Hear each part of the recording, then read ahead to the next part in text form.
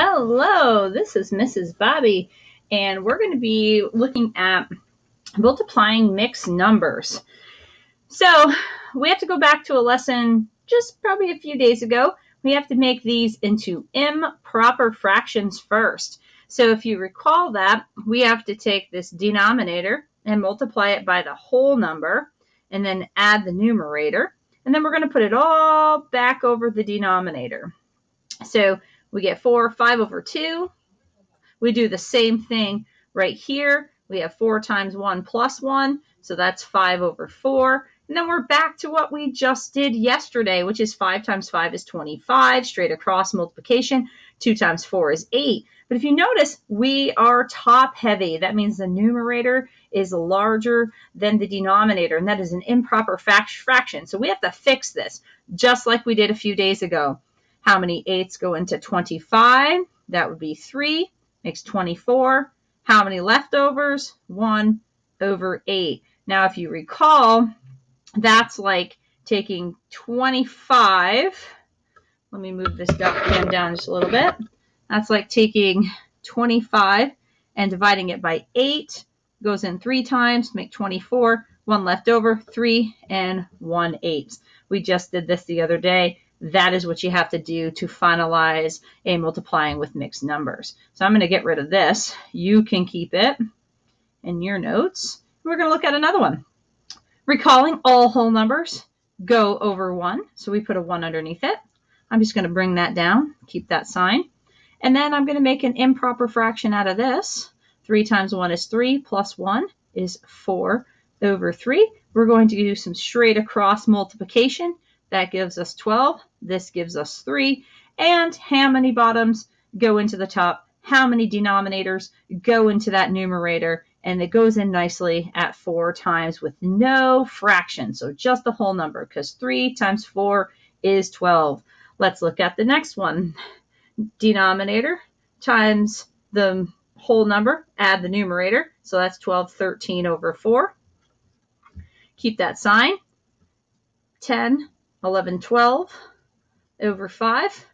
Okay, so then we have to do some math here. We could do a little diagonal crossouts.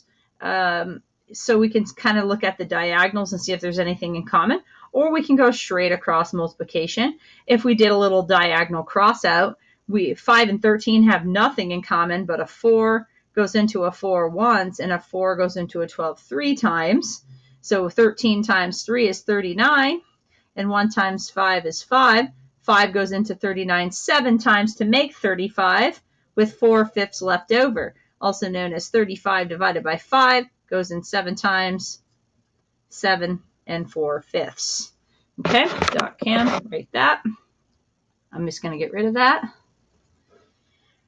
All whole numbers go over 1.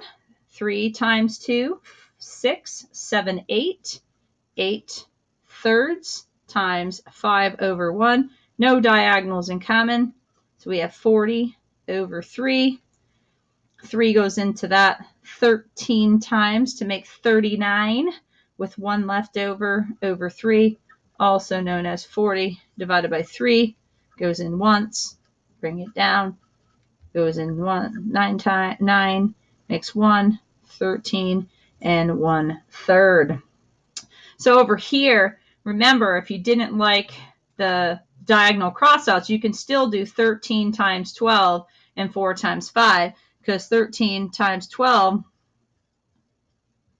is 156. You would just have 156 over 20, and that would go in 7 times to make 140, and then 16 20ths left over, which we then can divide by 4, and that's where the 4/5, 7 and 4/5, same answer is right there. Okay, so remember, when in doubt, if you don't like diagonal crossouts here, you can just still go straight across. 13 times 12, 4 times 5, that's just another way. This is just simplifying early. Or if you don't like this, then just write this. It's up to you. And as always, this is Mrs. Bobby, and I love math. Diet Coke.